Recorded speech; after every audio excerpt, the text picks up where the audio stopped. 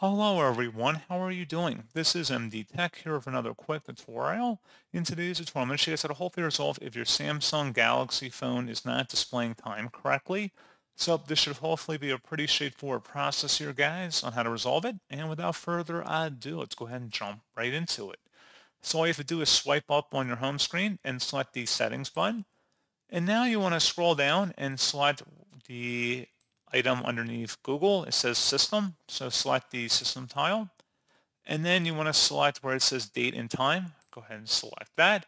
So if date and time settings are not set automatically, you may want to toggle that option up at the top to set time automatically. If your time zone set automatically, but it's incorrect down here, you may want to toggle that off and then select the time zone that's appropriate for you.